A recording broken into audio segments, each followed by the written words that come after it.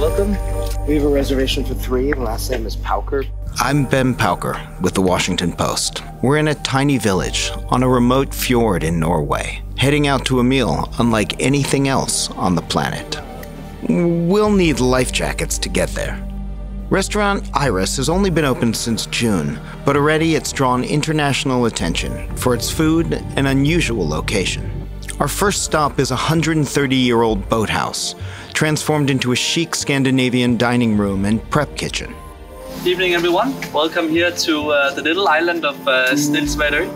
General Manager Nico Danielson and his wife, Chef Annika Madsen, live just up the hill.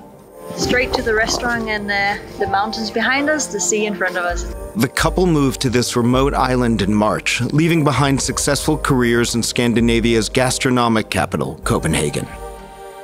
They convinced a handful of kitchen staff and waiters to come with them. Chef Madsen calls herself a city girl, but she says this lifestyle reminds her of Greenland, where her mother grew up. If you get weathered in or ingredients are out of season, you have to adapt and be creative.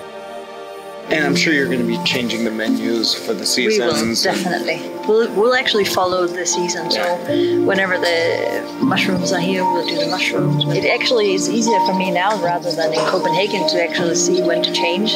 Before I was used to call my greensman and what's going to be on the menu and the fisherman, but here it's a little bit more obvious to me.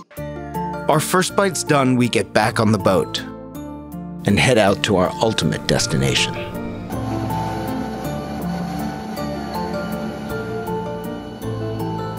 We finally see where we're heading.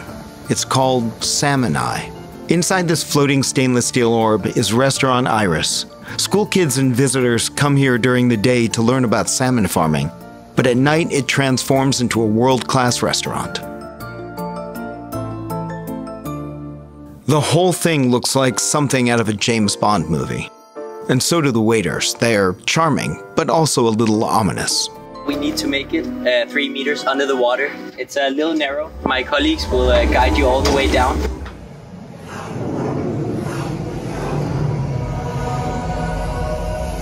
That's food hanging from the ceiling. The waiters bring in a dish of sea urchin, and we're told to grab a piece of crispy dried kelp. Iris calls this the expedition. The restaurant serves only 24 people a night, with 2 staggered seatings. It's a 6-hour experience. We leave the moody darkness of the lower level and wind our way up past the kitchen to the dining room and its stunning view of the fjord.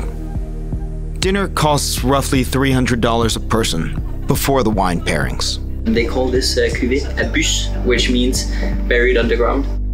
Inside there's Norwegian tomatoes, a herb emulsion, and the famous Norwegian hand-dyed scallops.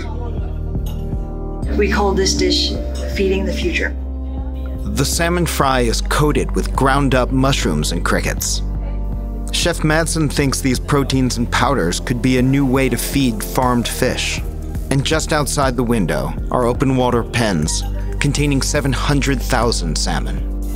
But in this kitchen, the lowliest ingredients get star billing. Here, lumpsucker fish, which are used by salmon farms to eat parasitic lice, are transformed in a beurre blanc sauce. Hot serving with a little piece of poached halibut, fished about an hour away north from Bergen. It's made from Norwegian cuttlefish, the squid. It's kind of overpopulated and it's pretty invasive.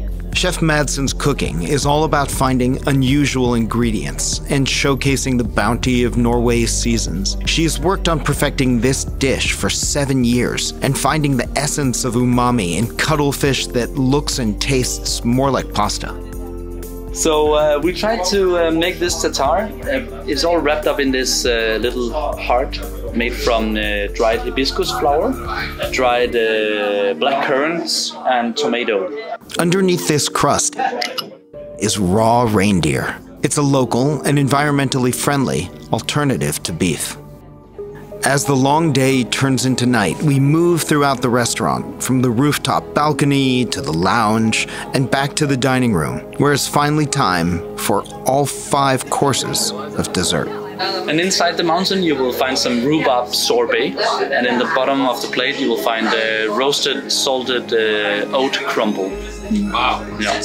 I'm gonna take this little hill first. The locals sitting near us recognize this immediately. It's shaped like the peaks just outside the window.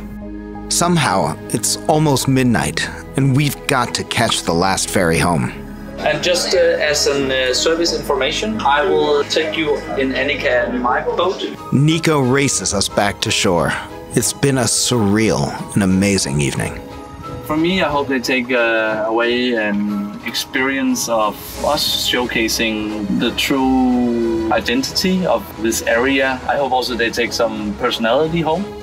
I hope they go home with a bunch of really good stories.